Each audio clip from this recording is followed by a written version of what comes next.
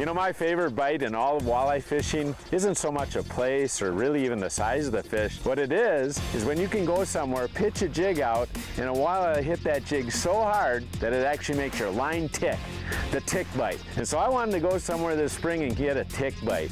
And so I thought about a tournament we had last year in Lake Sakakawea and all the fish we caught. Called up my good friend from North Dakota, Jim Carroll, and I said, hey, let's go out on Sakakawea, find some fish, and get some tick bites. We're actually in a kind of a transitionary time frame. It's a couple weeks after spawn. The fish are moving down the reservoir. We're going to try and intercept them. So we're going to be doing a lot of searching with electronics. We're going to be pitching our jig shallow, deep, wherever we see those fish. And I tell you what, I hope we get a bunch of tick bites, and I want to show you the next bite.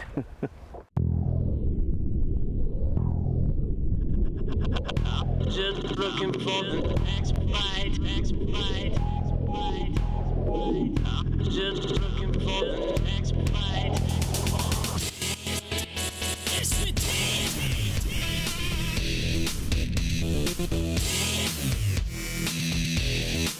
And I tell you what, the monsters are in here.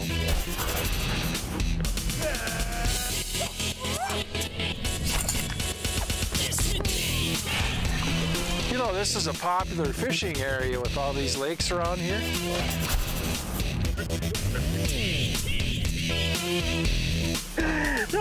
That's so awesome.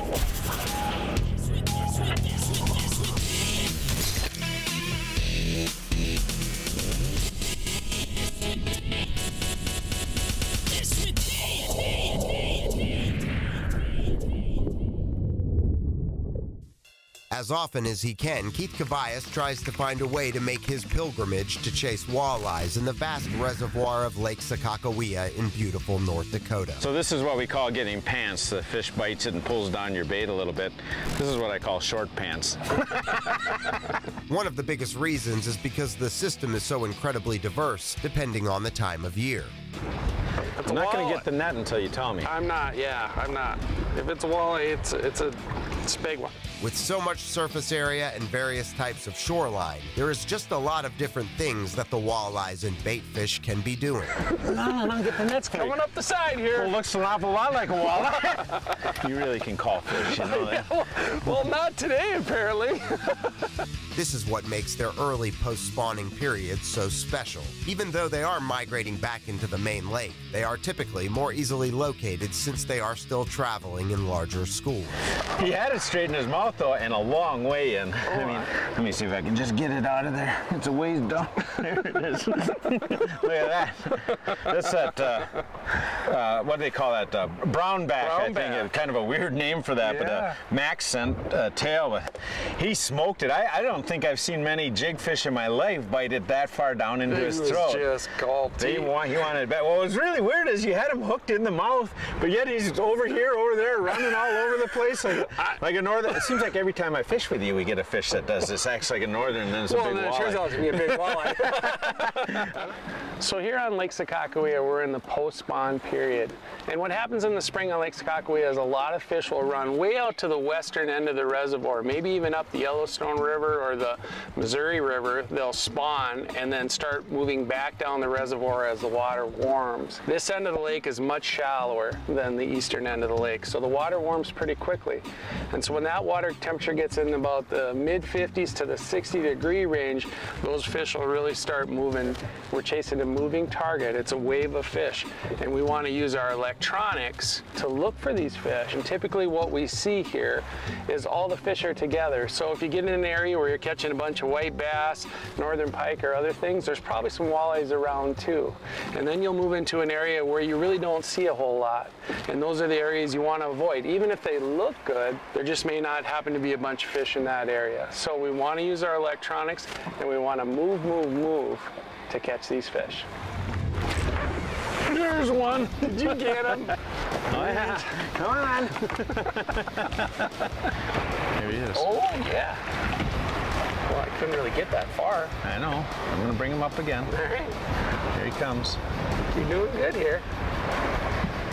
Oh, we're going to like that one. Well, we might like that Nice one. rod holder action. All right, one more time, James. Here we I go. wasn't used to that one. There we go. Third time's a charm. Third time's a charm. We'll let you practice that jigging or netting a little bit. Well, I tell you what, look at you can tell by the way the jig is in his mouth, that jig in there. I mean, he just throttled it. There was no doubt about it out there. I lifted it up, and as it was gliding down, he just ratcheted it.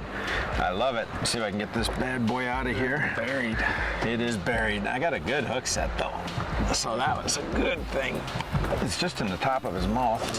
Oh, it's on that Max Scent Minnow. You know, they added that more flavor to it, I guess. When we were biting them off earlier, you could kind of tell, kind of garlic and salt, and Yeah. obviously the fish like it too, because Chomped it. he just chomped it. He really hit it. So now we'll get him back in. It looks like he could use a little bit more meat, couldn't he? Yeah. He isn't chunky like some of them are here, but he'll do. He'll do. Great bite. I mean, what a hit. All right, buddy. Go on back down there and play with your friends. There you go. The next bite is brought to you by Mercury Marine. Go boldly. Tracker Boats.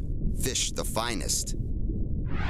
Bass Pro Shops and Cabela's. Your adventure starts here. Berkeley. Catch more fish. And Motor Guide. Accuracy matters. Closed captioning for the next bite is provided by Power Pole, the ultimate in shallow water anchors.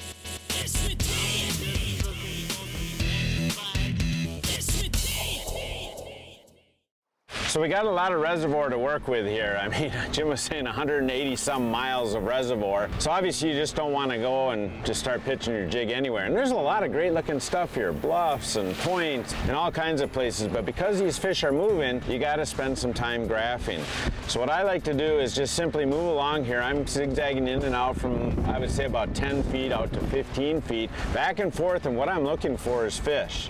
Now what can be a little tricky here on the reservoir is that there is a lot of rock coming off of these bluffs, and so many times when you look on your screen you're going to see things that kind of look like fish, little bumps on the bottom, but they can actually be rock. And so what I do is use a combination of things for that. When I see those bumps like that, if I'm not seeing a fish suspended up off the bottom, what I do is I look at my side scan, and a lot of times you'll see the rock coming off of shore, then the little gap underneath your boat, and then the other side of the rock on the other side, and that's right where these little bumps showed up. You can be pretty sure you just went over a little rock pile. Now in any case, when you mark something that you think are fish, what I like to do is then move upwind. I simply use my XI5, I hit the anchor mode, so I'm upwind just to cast, and I cast right back to where I think those marks were. Might make 10 or 15 casts, and then off I go and start graphing again. So by pinpointing these fish on your units first, then anchoring above them, you can be real efficient finding these fish that could literally be anywhere. I got one. No way. First cast? First cast, second pump. It's kind of shaking. It's kind of shaking like a white bass. Although it's Posted. staying down. Yeah, it is. We marked those ones. I pitched it up there and boom. Yeah, first cast here. Circling around like a walleye now. It's kind of bouncing like a white bass at first, but now it's hunkered, man. It's hunkered. Look at him. Yeah. Just whoa. I believe. First pitch, boom. I can't believe he got the first cast in before I did. Here it comes. Nice. Nice. Oh, that's a big reach. Whoa, man! Yeah. Look at that. And he snarfed it in there. I'm glad you convinced me to switch colors there. That's a good one right there. I can't believe you got the first cast in. It was kind of cool because we came down. It's nothing on shore. There's no point. There's no nothing. We just were kind of graphing down here about 5 miles an hour. Marked what looked like a few fish. I didn't see any rock on the structure scan, so we kind of knew they were fish. One pitch up, whoa, about 2 hops. Yeah. One pitch, 2 hops, whoomp. Another beautiful Sakakawea fish. Oh, that is a good fish, but you can tell they're well spawned out. Yeah. I mean, this one's starting to put back on a little bit of weight, but you know, it was probably 2 weeks ago that they spawned out, so now they're heading down the reservoir, and that's a nice fish right there. Yeah, it is. Really good. Well, I'm gonna get her back in the water, and we'll get another one maybe. Maybe we'll get another one. All right, thank you for the great fight. Thank you for the great tick, and goodbye. So we're using the precision trolling app.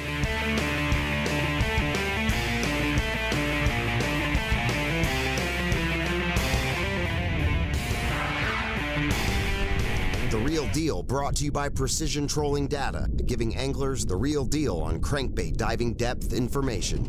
As power poles gain popularity around the Midwest, in bass and walleye boats, one of the things that I still think is almost forgotten about sometimes is this drift paddle, something to slow presentations down. Now, of course, it's going to be something great to use in situations where you're used to using drift socks. For instance, maybe I'm going to pull spinners out in the open water on Green Bay and I want to go 0.7, 0.8, 0.9 miles an hour. And if we're trolling with some big waves, which there is a lot of times up here, you're going too fast. That drift pedal is obviously going to slow your drift down and keep you in the strike range. There's a few other scenarios where I think that this is a really, really good tool, and that might be if you're casting a shoreline, where you're maybe fishing a wind-blown shoreline, maybe pitching jigs to weeds, casting cranks to rocks. You can use this to slow that drift down as well. Even though you're not trolling, you're casting, you're able to cover the water more thoroughly, and that can be so key when you're fishing little structure areas. Another situation, something that we've definitely seen recently, is fishing in a river where there's current. Obviously you have current going one direction, the wind never seems to be going that direction, but there'll be some times where if that wind is blowing up against the current, it's almost going to want to start spinning the boat. So we've actually put this pole down with the paddle and almost used it as a rudder to make sure whatever way you're going to fish, if you're going to pull a little bit upstream, that it holds the boat straight. It's just going to help you fish more methodically, fish the way you want to fish. But this drift paddle, there really isn't hardly any techniques that it's not going to help you out and make you fish more thoroughly. Hey, while Keith's graphing along here looking for fish, let me talk a little bit about the setup we're using today. We have a 6-foot 3-inch rod, medium light power with a fast tip, and I like that fast tip because it's very sensitive. You know, we're throwing a pretty light jig here, 1/8 ounce or 1/4 ounce jig. The outrageous bites you're gonna feel, but those tougher mush bites, sometimes when they pin something to the bottom, that fast tip will really help you feel that bite. Line is 10-pound high-vis nano, and the reason why we're using nano is because it's thinner than any other line and it casts better. So when we're dealing with wind like we have this afternoon here, that thin line will cut through the air, allow us to cast at off angles towards a bank, even though if we have a bow in our line, and still feel the fish bite. On the business end, we've got a fluorocarbon leader, and the reason why we use fluorocarbon is because it has a little bit of stretch, adds a little stretch into our system, so if we're dealing with a really big fish. And then the other thing that's great about fluorocarbon is very abrasion resistant. We've been casting into a lot of rocks, and this fluorocarbon will take that beating on the rocks a lot better than say a monofilament line will. Fishing for migrating walleyes takes time. There is a great deal of searching involved, since the fish can move up to a mile or 2 overnight, sometimes more. Well, What do you got? I don't know. A spinner. You spin you in.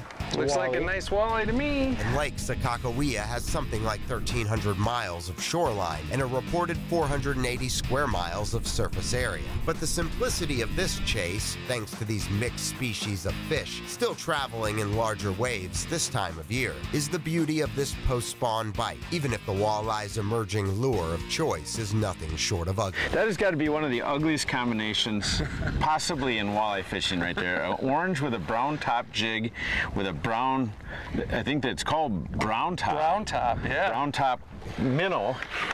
Quite possibly the ugliest combination ever, but it is catching It is fish. catching walleyes. Using a combination of sonar and side scan screens has been clutch in separating what appears to be schools of fish from the vast fields of western reservoir rock found throughout the sprawling system. There's one. Oh, it's kind of did something weird there. Giving Keith and Jim even greater odds of elevating their patterning by beginning to whittle down what types of retrieves are appearing more effective. Is it coming up in a circle? No. No, that looks good. Come on here. There's not. There's a chance it's a walleye. There was Oh, a yeah. walleye. Yeah, I saw a white tip there. Here it comes. Here we go. Nice. All right. He kind of was a weird one. Yeah. I mean, he picked it up off the bottom, and he must have been turned when I first felt him. I set the hook, and he kind of veered off, like yeah. 2 or 3 feet off, and I'm like, what the heck? But he must have just been, because after that he fought just fine. Yeah. But that's a fun one. Fun little fish there. He's happy to see me. Look at there. So, I mean, that's very common fish here in Lake Sakakawea. I mean, hopefully we get some bigger ones, but just a nice chunky, if you're eating fish, couldn't beat that, could you? No.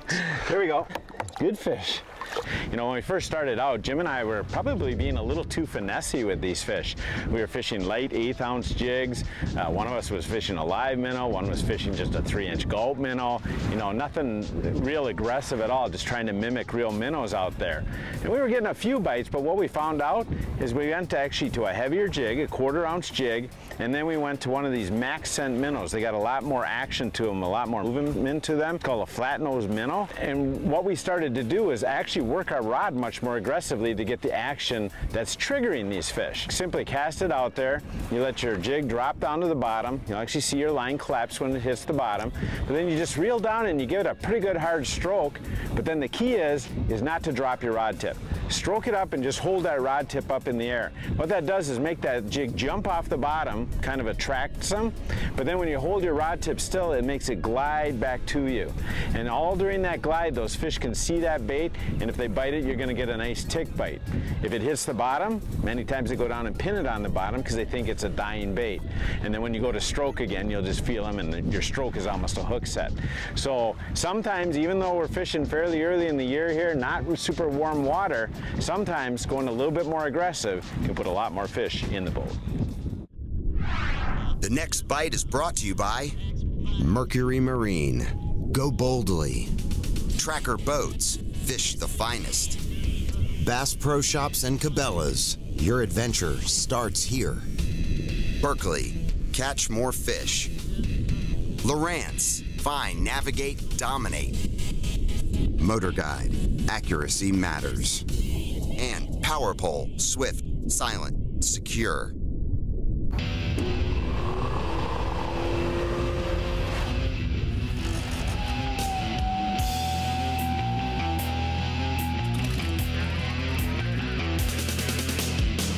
Topics, leading information, and tackle and techniques to make you a better angler. Presented by Mercury. We fish all kinds of bodies of water, but a lot of fishing in the United States is done on smaller bodies of water, and many of those aren't mapped very well. This is the new Genesis Live. Genesis Live gives you the capability of drawing the contours right before your eyes as you fish or as you graph around. Even though your small lake might not be mapped very well, it doesn't have a very good map, as you explore the lake or as you fish certain drop-offs and pieces of structure, this unit will draw detail out right before your eyes in real time. So mapping has come a long way. You don't have to send in maps anymore and hope a computer makes them for you. You can do it all live, real time, with real information that's pertinent today when we're on the water. Playing a game of cat and mouse with bands of wandering walleyes has not only been necessary, but also a focused advantage as well for pitching jigs on Lake Sakakawea in spring. 1 pitch, 2 hops, whoop! Before having a chance to further disperse throughout the reservoir, Kavajecz and Jim Carroll have been able to more easily locate these migrating waves of fish. This is a smelt, and this is the tail we're using, the flat nose minnow. You can see they're almost the same length, they're almost the same color. They're fooling the walleyes. Which, while are still a moving target, are predominantly holding in about 10 to 15 feet of water. That's the one we're looking for, right there. Come on, baby. Come on up here. Come on, baby. Oh, jeez, it's a good one. Yeah, it is. It's a beast. That is a big fish. This is a beautiful walleye on one ugly jig. I still think that's one of the ugliest combinations I've ever seen. Brown back The brown back. But look what it struck. Oh my gosh. Yeah, that's a big girl. That is a big, big girl.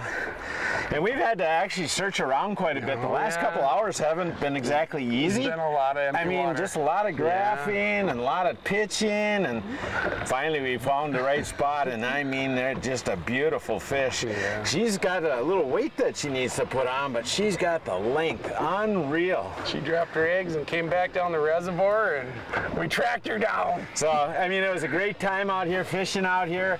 You know, I came out last year for a tournament. Jim got to come out this year. These fish are migratory. You have to keep moving. You have to keep looking.